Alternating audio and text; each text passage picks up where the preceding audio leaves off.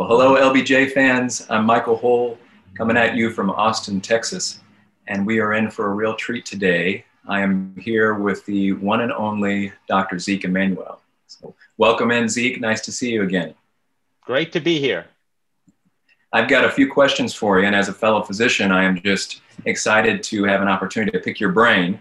And so I'm going to dive right in. I want to start on kind of a somber note, something that's on my heart, certainly, and on the hearts of Americans across the country, which is that we are enduring several national crises at once. Over 200,000 people have died from the COVID-19 pandemic. We have an economic recession impacting small businesses on main streets across the country. And of course, recurring racial strife that is causing, to say the least, heartache and certainly disparities in outcomes. But we know that President Johnson never shied away from national crises. In fact, he leaned into those times, capitalized on the public's concern and attention to push his agenda and accelerate positive change. And so I want to start off by asking, what kinds of change do you see today's leaders accelerating, for better or worse? And perhaps most importantly, what opportunities are left on the table for our listeners, for folks at the LBJ school, students and others to pick up the torch and carry forward? Well, the last one's easy. There's always going to be big problems that people dedicated to public service can address, whether they're climate change or income inequality. Those are things that I'm sure that if LBJ were president, he would have a whirlwind of legislation to address. I have to say, right from the start of the COVID pandemic in January and February, I often thought, what would LBJ do if you had a president who really knew how to use the reins of governmental power to address the crisis of the pandemic? And I think it's pretty clear he would have appointed a task force for every single issue that needs PPE. We have a shortage. Let's get the people, figure out the supply chain, figure out who needs it. Let's use our powers. If we need the Defense Production Act, we'll use that. Testing, same thing. Vaccines, therapeutics, just go down the list. And he would have empowered people in the government to use all the powers they have to solve the problems. And he would have, figured out how to manage and also get through Congress the legislation needed to generate both the funds but the authorities to do this properly. That's the kind of person he was. You have a problem, you bring to bear all the resources of the government to solve that problem. And so I think it's quite clear how in this moment of crisis, he would have addressed at least that COVID-19 problem. Well, I want to stay on that health moment for just a bit. I'm a pediatrician for families experiencing homelessness. I'm a civic entrepreneur trying to build new, bold solutions to old problems. And so I get to see President Johnson's impact on the health of hardworking Americans regularly, from health insurance to anti-poverty and other types of social programs. His legacy runs deep and wide. And so I'm curious if you might, as a physician and a health policy expert, tell us about LBJ's legacy, the good and the bad, as it relates to Americans' health. It's really remarkable. So I teach a course called The Future of the American Healthcare System. And my favorite lecture in that course is the history of reform. And of course, the biggest moment is the Medicare and Medicaid, 1965. And really the story begins in 1957 when the first bill for Medicare to provide coverage to the elderly gets introduced in Congress and goes nowhere. And then there's a famous Kennedy-Nixon debate over healthcare, Kennedy favoring the governmental approach, Nixon favoring something which looks an awful lot like the exchanges in the Affordable Care Act, give every American payment so that they can buy private health insurance. He had the caveat that it should be not-for-profit private health insurance. And then it doesn't go anywhere. We have a few experiments in the early 60s. And then President Kennedy gets shot. And one of the things that Lyndon Johnson continues to argue is we've got to complete President Kennedy's legacy. And part of that legacy is getting coverage for the elderly and the poor. And after Lyndon Johnson wins this landslide victory, the sort of congressman who'd been wavering on this, Wilbur Mills, reads the electoral tea leaves and starts writing literally Medicare and Medicaid. And you can see how coalitions are made just by that bill and how genius it is, right? So Medicare Part A, which covers hospitals, that's a Democratic proposal. The government's going to have a payroll tax, going to provide for every elderly person hospital coverage. Then there's the physician part of it, and that looks like the Republican proposal. So people buy insurance, they contribute 25% of it, 75% from the government, and they get physician coverage. And then you have Medicaid, which looks like Wilbur Mills's bill that had been called Elder Care, give money to the states, revenue share between the federal and state governments. Now, the legacy is pretty clear. Medicare really, the legacy is, there's clearly one in healthcare in terms of improving the health of the elderly, but there's also a major impact of Medicare on the poverty rate of the elderly. The poverty rate of the elderly before 1960 was something over 40%, I believe. And a large part of that, they were getting Social Security, so retirement was taken care of, but healthcare bills were beginning to grow. Doctors were able to do things, and suddenly hospitals were expensive, doctors were expensive. And so the elderly who have typically multiple chronic illnesses really began to feel the pinch of healthcare costs. And Medicare just transformed that. Now we have, poverty among the elderly is around 10%, just a humongous drop, which is directly attributable to Medicare. Medicaid was less successful, and let's just be honest about it. The first demonstration of that is because it was a federal-state partnership, states had to enact it and had to pay, less than half the bill, but they still had to pay the bill. We didn't get all the states on until 1982, 17 years after the bill passed. It's also varies from state to state. Yes, there are federal minimums, but whether a working adult who is poor under the poverty line gets coverage varied from state to state before the Affordable Care Act. Still varies because 12 states haven't expanded coverage consistent with the Affordable Care Act. It just never worked as well. And part of that was the categorical system, the deserving poor as opposed to all the poor. And I think, in that sense, the legacy Medicaid, it helped. Certainly it helped a lot, but it didn't help as much as it could have, especially I think if it were a federal program through and through. Well, that reminds me too that, you're one of the most sought after public health experts in the country, perhaps one of the chief architects of the Affordable Care Act under the Obama administration. I know you also recently wrote a book about health systems around the world. I'm curious, through that light of that lens that you were just talking, could you talk a little bit about what you learned in that book? And perhaps since then, I know the pandemic has struck, anything changed? Well, one of the things you learn is that we've created the most complex healthcare system in the world. By the way we've enacted things, we have the base of employer-sponsored insurance, and we enacted Medicare and Medicaid on top. And then when we couldn't expand to universal coverage under Clinton, we added CHIP. We have a veterans part. We have TRICARE for the military. Then under the Affordable Care Act, we added the exchanges.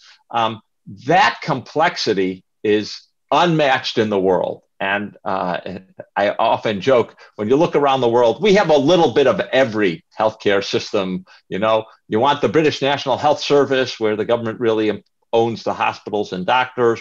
We got it in the VA.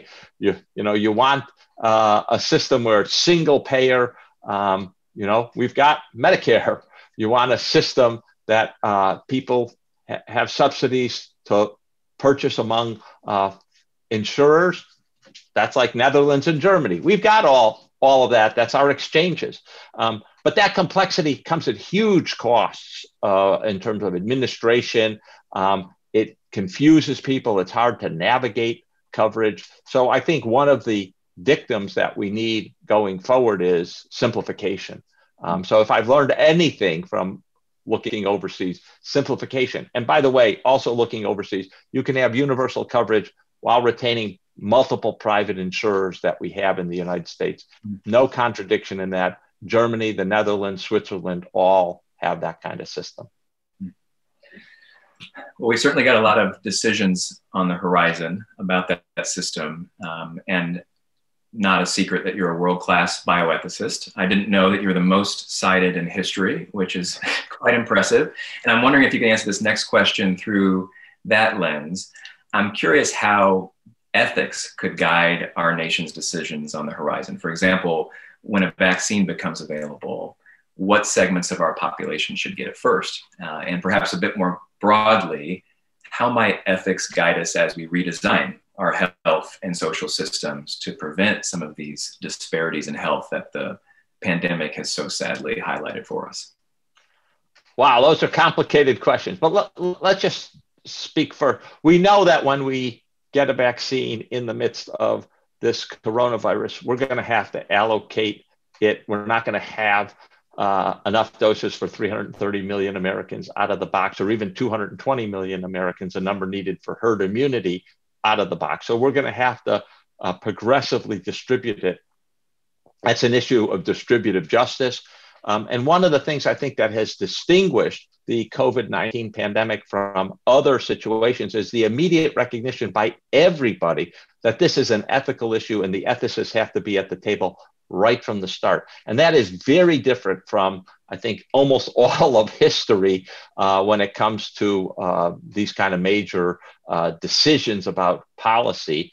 So there are a number of initiatives going on to talk about what are the key values. Let me just say, I think actually the key values in allocating a scarce resource like COVID vaccine are three.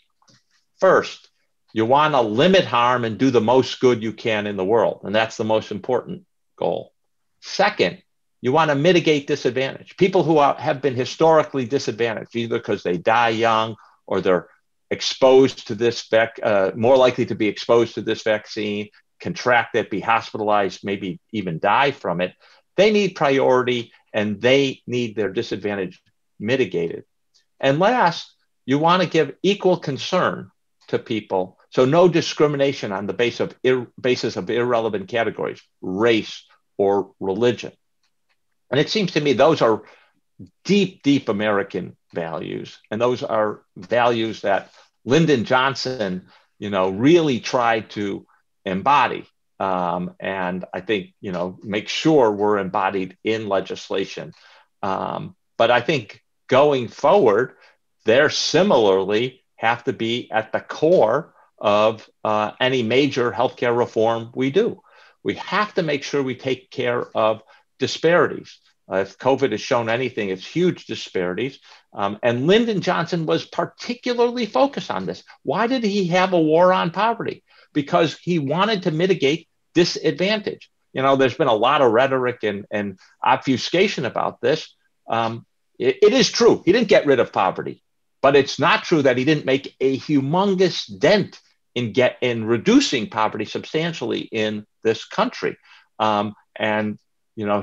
He did, as I just mentioned before, the rate of poverty among elderly came down substantially because of his Medicare and Medicaid program. The rate of poverty among children came down. Unfortunately, it's gone up again, which is a very unfortunate problem by rolling back some of his programs, whether they're food stamps or other programs, absolutely critical to focus on the disadvantaged. We also know that we still have a gap between whites with insurance and African Americans and particularly Hispanics. That gap has narrowed because of the Affordable Care Act, but it's not going away. If we really care, and this is a fundamental ethical principle of mitigating disadvantage, we really care about the disadvantage in terms of health coverage and health access, we have to reduce or we have to get universal coverage. You got to get to 99% coverage, probably through some mechanism of auto enrollment, which again, Lyndon Johnson knew it was in Part A of the Medicare program, the hospital part. And that's a model I think we should be using throughout the system. You know, people shouldn't have to choose. They get automatically enrolled, and then we can figure out which is the right mechanism. Is it Medicaid or employer-sponsored insurance or some other mechanism to get them coverage? But I think that's a key place where ethical values have to structure how we design the system. Well, thanks for mentioning the piece in particular on children. As a pediatrician, I'm also a new dad. Congratulations. And those types of, thank you. I'm a new granddad. All right, congratulations. Well, with those children in mind, and with kids across the country in mind, I want to conclude our chat here, which has just flown by the way, with a question that I hope you can speak to directly to those folks. So the LBJ School is in the arena, full of students and alumni and faculty and staff who are working day in and day out to honor President Johnson's legacy by thinking outside the box to build programs and push policies and serve the public. And it's no secret that you and your brothers are remarkable public servants across sectors, from media to academia to city government to the White House. And in fact, a quick plug for your memoir, Brothers Emanuel, which I thought was wonderful. An extraordinary tale of your family's history and extraordinary parents, extraordinary impact on our country. I want to end, Zeke, with a question. What is your best advice for America's young people who look up to you and want to make our country better? So maybe I can take the prerogative of answering in true political fashion and answer a different question first and then come back to the one you really did ask. You're the boss. You are a pediatrician, and you know the person we're talking about, Lyndon Johnson, cared deeply about children, and he understood the importance of investing in future generations. So if I had to say, you know, what's the single biggest investment government can do for the future and for children, it seems to me that there's a program called the Nurse Family Partnership. It's early interventions with children, especially children at risk, children born into poverty or children in other deprived circumstances. You know, if we send a nurse or someone who can really work with the parent, educate them about how to be a parent, educate them about the development of children, the nutrition of children, the stimulation of children in terms of reading them books, not giving them screen time, that investment pays huge dividends. It's not a government spending program. It turns out, and I use the word investment for a real reason, it actually gives returns. It reduces Medicaid spending in the future. It reduces special education spending in the future. It reduces criminal justice in the future, and it increases the earnings of those children decades later, which increases taxes. As a matter of fact, it's a program that begins to pay back in 5 years. You know, I think if Lyndon Johnson were alive today, that would be his number one goal, because it takes a little government spending and then it generates returns. And it really is a true investment in children and in the future of this country. And so I think that would be my number one agenda item to think about. Amen. You know, I think if I were giving advice, which I give to my children all the time, and frankly, to my students all the time, you know, I think the most important thing is we're on this earth for a very short period of time. We came here, the earth, the institutions of American democracy are here. We benefit from them. We don't all benefit equally, unfortunately, but we do benefit through the structures. You know, we have relatively high incomes. The deprivations of the past are no longer here. And we have opportunities for education, opportunities for higher education. You know, you have to ask yourself, and I think this is something our parents instilled in the Emanuel brothers, which is, how do I give back? What can I do to make this country better so that the future generations have it better than I've had it? And I think that's something that, you know, a lot of the grandparents or great-grandparents of the people who are watching this, They came to this country. They were immigrants looking to make sure that their children and grandchildren had it better. And I think all of us have that responsibility. How can I make this country better for the future? And Lyndon Johnson, that was what drove him. I know that there's a famous story early on in his actual presidency. He came down, all his aides were working. I think it was on either the State of the Union or some speech. And they were like, well, we can't deal with the race. We can't deal with that issue. It would be too combustible, too divisive in the country. And he walks down and he says, well, we're going to start this with race. And why did he say that? They were like shocked. You can't do it. And he said, we've got the power. What else are we going to do with the power? We've got to do good in this country with the power we get. And I think, that is something that has always stuck with me. We've got privileges. When we get into positions where we can make something good for other people, that's our responsibility. It may be controversial, but that's the thing we have to dedicate ourselves to. And for all those alumni and students at the LBJ school, I would say that's what he did. And that's the message we should take forward to guide our lives. To do good in this country with the power we get. I can't think of a better way to end this. Thank you so much, Zeke, for sharing your time, for the incredible impact you have on Americans across the country. And thanks to each of you who have joined in helping us celebrate 5 decades in the arena at the LBJ School of Public Affairs. Thank you very much. It's been a pleasure, and I wish well to all the students and alumni.